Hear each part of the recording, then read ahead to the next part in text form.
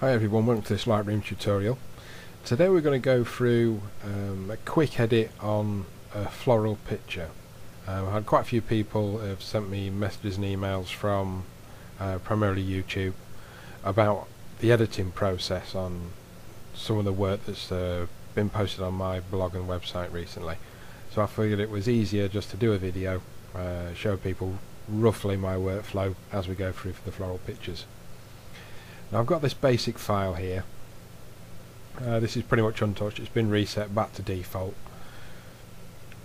And the first thing I'd always stress is when you're taking these pictures, have a look at the background. This out of focus area that's at the back is the area that's probably one of the most important factors when you're taking detail shots like this. Obviously what you don't want is things that detract from it too much, so you don't want bits of blown out sky in the background or really dark woody colours.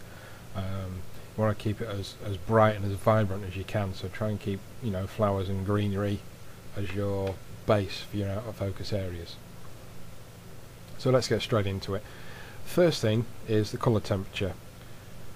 Now you do want to keep this on the warm side. This by default has come at 5900, which is quite a good colour to be perfectly honest.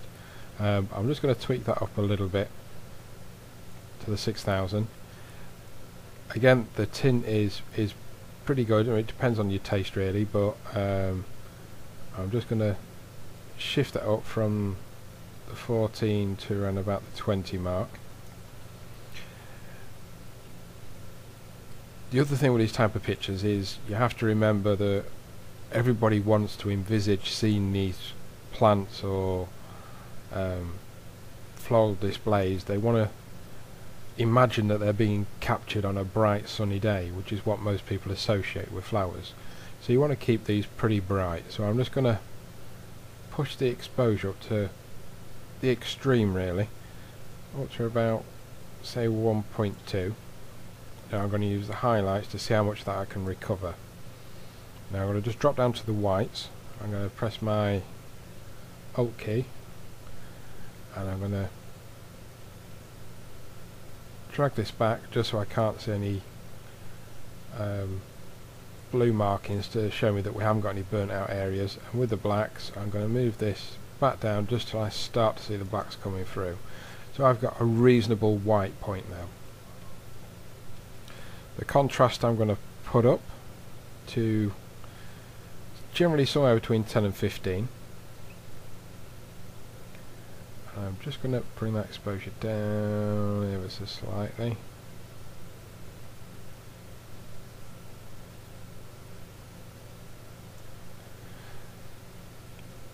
Clarity, with things like this I'm always going to probably go for around about 25.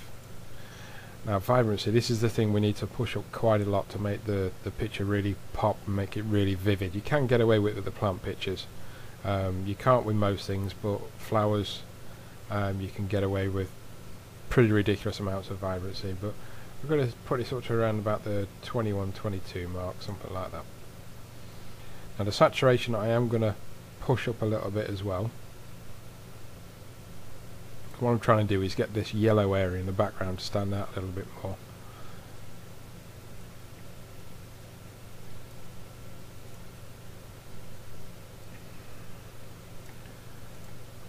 I'll set my length correction down there. Now the other thing I'll do, I'm going to have some noise reduction now. My go-to figure is usually around about 30, and sharpening I'm going to move up to around about the 50 mark, which is my general sort of vicinity, and I'm going to press the Alt key and slide the masking detail across, so we're only sharpening what you see in white on the picture, not what's in black. So I'm just going to move this down to we're only sharpening pretty much the area that we're concentrating on in the picture. Now I'm going to go to the crop box, and where it says original I'm going to change that to 1:1 ratio, and I'm going to use the grid lines here and place it on one of these third lines. That looks good to me. I'll just press return to accept that. One last thing I'm going to do here is go down to add a slight vignette. Vignettes for me are generally between 15 and 24, 25. But I would say more often than not I'm sort of like 18, 19, especially on the brighter pictures. You don't want to take things down too much. Now we've done all that, we're just going to nip back up to that exposure and see if we can just crank it back up again a little bit.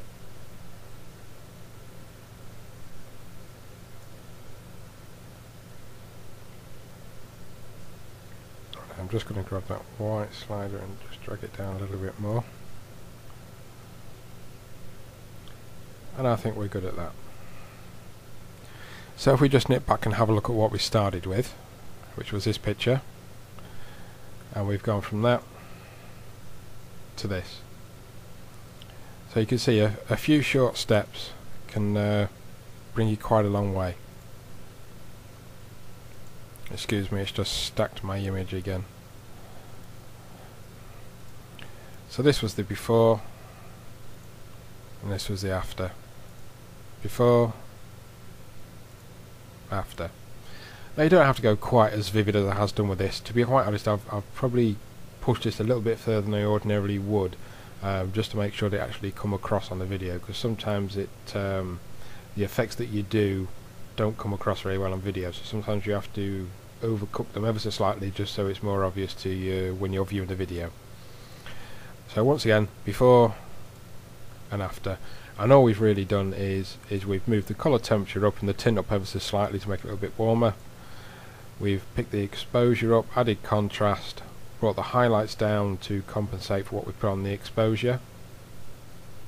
We haven't really played with the shadows. I mean, we could in reality see if we can open those up a little bit, but again it's down to personal preference and taste. Whites and blacks, we've used the Alt key, depress while we're moving these. Clarity we've had for micro contrast. Vibrancy and saturation we've tweaked to get it as vivid and as colourful as we can. Down the bottom here, sharpening at 50. How we've used the masking just to ensure it's only applying that little bit of sharpening to this flower at the front. And we've added a little bit of noise reduction and our lens profile corrections. And then we did a crop using the crop tool at a 1:1 ratio to make us a nice square crop. And there you have it. I hope you find this useful. What I will do is save this as a development setting, and I'll put it available for download alongside the video if you're watching via the website and you have a membership. Thanks for watching. Till the next time, bye for now.